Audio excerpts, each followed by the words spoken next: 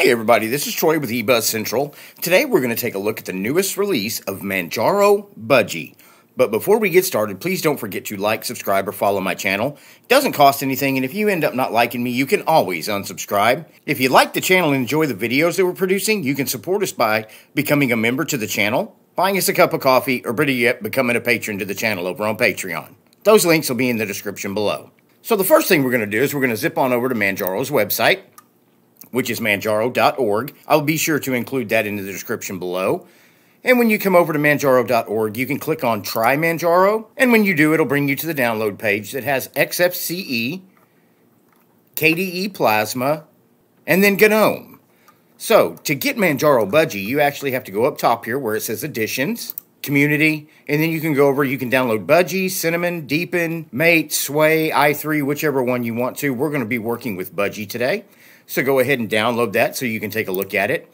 And then if you look at the base features on the website, you've got Edition, Features, Donation, Shop, News, and more. And then you've got Security, Packages, Mirrors, Sponsors, Partners, and then of course, most importantly is the forum. Should you have any problems, you can come over here to the forums and get your questions answered. So let's go ahead and close out of this. So if you do download Manjaro Budgie, throw it on a USB, open it up in a virtual box. This is the screen you're met with. You start off with the Manjaro Hello. And this I really like. I wish more distributions had it. A lot of them do, but not all of them. But it's just a quick way to get good information right off the bat. You've got a README over here under Documentation, Release Info, Wiki. And then on Support, you've got Forums, Discover Software, Mailing lists, and in another project, you've got Get Involved, Development, Donate. If you like what the project's doing and you want to help them out, you can zip on over and throw them a couple dollars, and then launch Installer. So I'm going to go ahead and close the Manjaro Hello right now, and I do like the background it comes with out of the box. If you do want to change that, just right-click on the desktop. You've got Budgie Desktop Settings or System Settings. I'm going to go ahead and click on that, and when you bring it over here, you've got Style, you've got Desktop, you've got Fonts, you've got Raven, you've got Windows, you've got Top Panel, and then you've got Auto Start. If you go over to the desktop, you can adjust if you want desktop icons or not. You can turn those on or off. Active Mounts, Home Directory, Trash. Now, if you just want the Home Directory and no trash on the desktop, you can click on Desktop Icons, and then turn the trash off, and then you'll just have your Home Directory.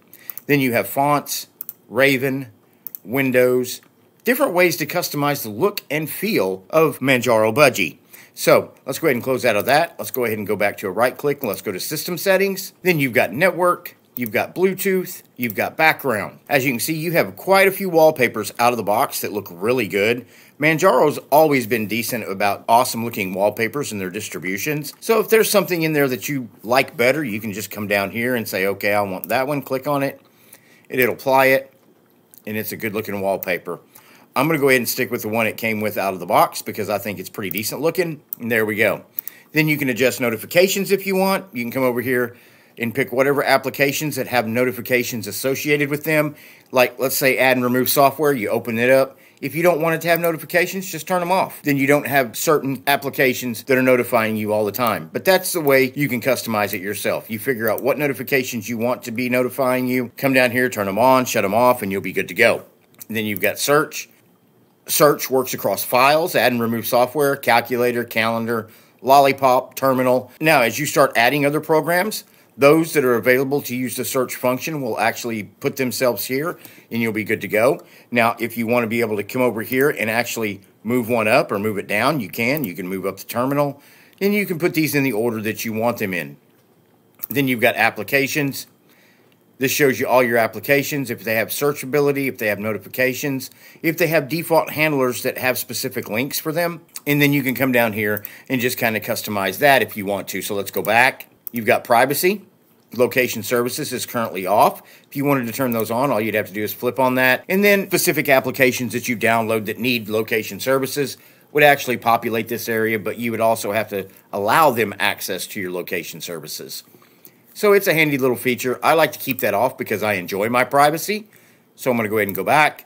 We come down, you got your online accounts. You can set up your Google, Facebook, Microsoft, Foursquare, Microsoft Exchange, whatever online accounts you want to associate with your install of Manjaro Budgie, you can. It just comes in handy because when you download apps that use any of these online accounts, they will automatically associate themselves with that account, and you don't have to take the extra step of logging in specifically on that app. Then you've got sharing, you've got sound settings, you've got power settings, you've got displays, just different settings you can come down through here and customize to make operating system specifically the way you want it. And then down here to About. Shows that we're on Manjaro Budgie, shows your hardware, memory, and then of course Budgie is based on GNOME 40.4, which is the most recent GNOME. So let's go ahead and close out of that. As you can see, it comes with one bar up top, and up here you've got time and date settings, calendar, preferences, you've got power here, sound, battery level, and then notifications. Let's go ahead and open up notifications, and it lets you know that Lollipop scans disabled and missing collection. We'll get to that here in a moment when I show you what Lollipop is, so let's close out of that. Then you've got internet, and you've got available updates. Let's click on that, and right now on updates, I have a total of 1.5 gigabytes in updates. One of the first things I'd want to do is come in here and update my system, but before you do that, let's go over here. Let's click on the three dots up top, go to Preferences, go to Third Party, and you want to make sure you enable AUR support, and you also want to click on Check for Updates, and then you want to go back to General, and before you update or install software of any kind, you want to go where it says Official Repositories, Use Mirrors From, Worldwide. You want to refresh those mirrors, so click on that. That'll take anywhere from 2 to 4 minutes, but then when you go to do your updates or download applications, you're going to be on the most recent links, and it's going to go the fastest possible. So let's go ahead and close out of that. And then you could come over to Browse if you wanted to. If you wanted to do a search, you just come over here and do a search. If you were looking for something like OBS, you just put in OBS. And there's OBS Audio. I would want to put in OBS Studio, actually. And there's OBS Studio. And then, of course, you've got OBS Git. If you want to go that route, you've got different ways. These are all in the Arch User Repository. Now, when you do install Manjaro Budgie and you do the refresh of your worldwide mirrors like I just showed you, you would actually see OBS listed here under the official repositories. So that's how you get software. So let's go ahead and close out of that. You come over to left on the bar, you've got Firefox, you've got your file manager. Let's check that out. There's your file manager. Let's move that over just a little bit. Now, if you wanted to, you could make these over here a little bigger just by hitting that drop down arrow and clicking on this right here. You can adjust that to the way you want, but it's just a typical lightweight desktop file manager. You've got your usual suspects over here, and then you've got your home folders right here. So it's quick, it's fast, it stays out of your way so you can get things done. So let's close out of that, and let's check out the terminal. Now, when you open up Terminal, what I want to do here is I want to see if they have HTOP installed, which they don't. Let's see if they have top. And let's go ahead and maximize that. And right now, I have 3 gigabytes of memory issued to this machine. At present, with just the terminal open, we are using 662 megabytes of RAM. That's definitely something to take into account if you're using older hardware or you're using a newer machine and you want it to fly. Let's go ahead and close out of that. Let's come up to the application menu. You come down, you've got accessories, you've got files, HP Device Manager, Software Token, Text Editor, Wall Street Control. You've got games, which has Steam installed out of the box. Then you have graphics, G-Thumb, image viewer, internet. You've got Firefox, HexChat, Pigeon, Thunderbird, transmission, UGet, Office. You've got OnlyOffice installed out of the box. Let's go ahead and check that out. If you're not familiar with OnlyOffice, it's another option for you to use as an office suite. Now, it is not 100% open source. It is about 90% open source, 10% proprietary. And when you first open it up, it's going to come down here. It's going to say, create an OnlyOffice cloud. You don't need to use that because the desktop editors that you have downloaded do not have to be connected to the internet. But the first thing I want to do is I want to adjust some settings here. I want to go to scaling. I want to run that up to 150, and then I want to make it a dark theme because that's what I like. I'm going to go ahead and apply that. And as you can see, everything gets bigger. First thing I'm going to do is open up Document. And as you can see, up top it says document1.docx. So it is Microsoft compatible out of the box. So if you're using Microsoft Office, you can move right over to this and really not miss a beat. So this is Document. This is like Microsoft Word. And then you can go back over. You can open up Spreadsheet. And as you can see, it opens up book1.xlsx, which is equivalent to your Microsoft Excel. And then you can open up Presentation. And it opens up presentation1.pptx, which is equivalent to Microsoft PowerPoint. So that's something to take a look at too if you do download this and give it a test drive. So I'm going to go ahead and close out of OnlyOffice, back over to App Manager, Other. You've got add and remove software. You've got Manjaro notifier settings. You have your Manjaro settings manager. Let's open that up. This has got locale settings, language packages, kernel. If you want to update to a different kernel, you can go in here and do that. You've got user accounts, time and date, keyboard settings, and then hardware configuration. Are you running an NVIDIA graphics card? This is where you'd come to install the drivers for it.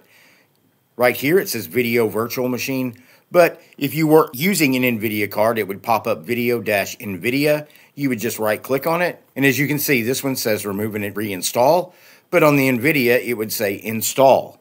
You just click on install, it would install your NVIDIA drivers, you would be good to go.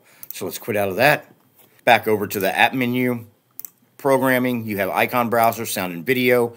You have Procero Disk Burner, Cheese, Lollipop. If you're not familiar with Lollipop, Lollipop is pretty cool. It's like your own little music management library. You can come over here, you can have home, you can show by popular albums, random albums, recently added albums. You can come over here, you can click on that. You've got preferences, equalizer, about Lollipop. Then you've got this arrow, you can enable party mode, configure, continuous playback. And then there's also the ability to download information about the music, which is your album covers and song lists and things like that. So this is definitely something to take a look at if you download it and give it a test drive.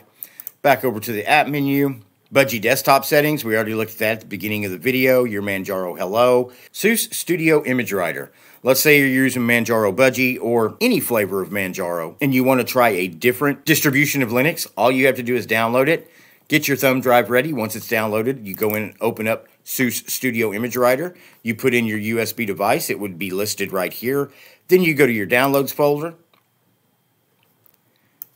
Open up your downloads folder, and wherever it downloaded to, just click on it, hold, drag it, drop it, and you can burn it to a USB and be trying out a new OS within 10 minutes.